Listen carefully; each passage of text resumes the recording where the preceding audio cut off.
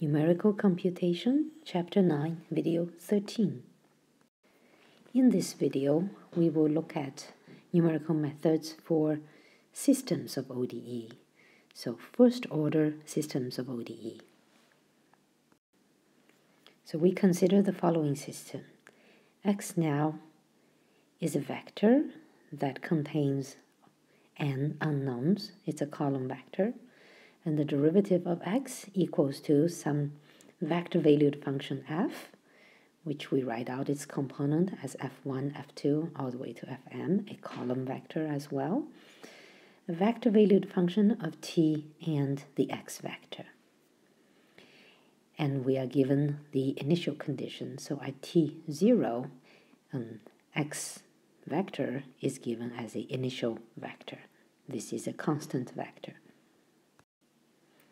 So if you feel uncomfortable with all these vector notation, then we can write this out as n equations, and they are all coupled with each other. So the first equation for x1 derivative equals to f1 depending on t and all the other x's, and x2 derivative equals to a function f2 depending on t and all the other derivatives, and so on until the last equation, xn derivative. So the good news here is all the methods that we have learned for scalar equation can be quickly adapted for systems. It's almost a straightforward adaptation. So we'll take a look at a couple of examples and see how this can be done. Our first example is on Taylor series method. So here we write out the Taylor series method. It takes the same form as for the scalar equation, except now we put little vector arrows on the x because x becomes an unknown vector. And that's it. That's the Taylor series method for systems. We now go through a concrete example with the functions on the right-hand side and see how this can be worked out. So let's consider this equation, a system of equations. So x1 derivative equals to some function of x1 and x2 and t, and x2 derivative equals to some other function of x1, x2, and t. So we have chosen a linear equation. So these are linear functions of x1 and x2 on the right-hand side. If they were nonlinear, they could be treated in a totally similar way. So in the Taylor series method, we know that the challenge here is to find expressions for the higher order derivatives.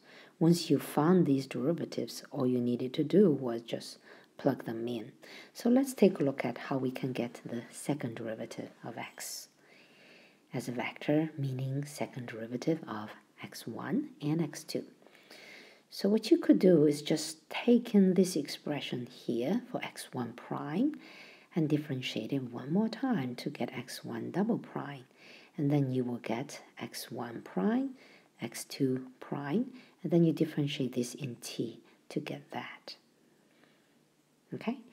And you do the same thing for this equation for x2, and you differentiate both sides one more time. You'll get x2 prime equals to x1 prime, x2 prime, and you differentiate this in time one more time, and you get this. So when you are doing a program, you actually don't have to plug in the expression for x1 prime and x2 prime. You know they are given here. You could define a variable to denote these two values and compute them once here, and you could use them for this guy, and you could plug these into these two values, and without having to rewrite and write it out what it is. Okay, so hope you see what I mean. And then you could combine these and get the second order Taylor series method. And if you want to go one order higher, you will need the third derivative. So all you need to do is take in the second derivative equation, differentiate it one more time, you get the third derivative. So you get this second derivative, differentiate this one more time in t, and that's what you get. And the same thing for x2, differentiate this one more time, I get third derivative, second, second, and differentiate this, and you get that. And again, these second derivatives are already computed here, which you can use. Okay? And so on and so forth. You can see the pattern. You can go to any order of derivatives as you need it to achieve a higher order Taylor series method. Now, Runge-Kutta methods, those we have first order, second order Hoyne, and the classic Runge-Kutta fourth order, also takes exactly the same form as for scalar equation. So here, I wrote it out one more time. As you see, it looks almost the same, except I add many little vector arrows on the terms that actually are vectors. Just to remind you, these are actually vectors. So K1 now is a vector, is computed as h times f, capital F. This is a vector-valued function where you plug in tk and xk, which is a vector. Okay, so and then K2 in the same way, just keep in your mind, this is a vector, and that's a vector-value function. And so for K3, that's a vector-value function, that's a vector, and that's a vector. And K4, it's a vector-value function, takes in a vector and a vector. Beside those little vector arrows, it looks the same. So you could actually think the scalar case, the scalar equation, is just a special case of this method for vector, where all these vectors exactly would have length 1. It becomes one number. Okay? Okay, so here is a practical code, how you can code the Runge-Kutta fourth order method in MATLAB.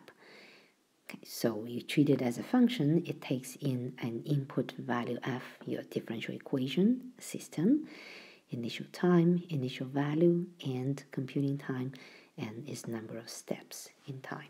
Okay, and you initialize your time step, the t vector, and s is the length of your x0. So if x0 is a vector, s is not 1, otherwise s will be 1.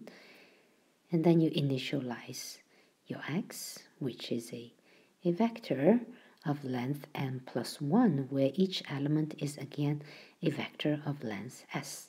Okay, and then you initialize it, and then you go through a loop here, computing k1, k2, k3, k4. Keep in mind they are column vectors, so when you call phi val, you send in the corresponding column vector in x. Okay, so just be careful, keep in mind, you have to always send them in as the vector and treat them as vector, and then you update the x value, the column vector, at n plus 1 is the previous column vector x, plus this update you do, and then here the k1, k2, k3, k4, they're all column vectors with the same length as the x0. And finally, this is the MATLAB code for the multi-step ABM method, the predictor and the corrector method. So it's also written as a function, takes in AF, your differential equation, initial time, x0, x1. Remember, it needs 2 initial starting data, okay, final computing time, and total number of steps. Okay, so you comment here, and then you initialize and get your h times time step length, get your t vector, s will be the length of x0. If it's not 1, this is a vector, and initialize your x vector to store the solution, put the x0 and x1 into the first and second column vectors in x, and compute also the f, the flux function. So phi val, this is the most expensive part of the whole program, so make sure you don't call this unnecessarily. Only call it if it's absolutely needed. Okay, and then you go into the loop, time loop. So what you do here, the first 2 line here is the prediction step. You predict a value at the next time step. We call it xs temporally, and then using an explicit Adam Bashful, And then you evaluate the flux and store the flux in the variable. So don't do it again, so just store it. And then you go through a corrector step. Okay, so using the information here, using this f and put it in here to update and get the next x. And then you also want to update the flux. I would use always two variables to store the flux at this step and the flux at the previous step. So like n minus 1.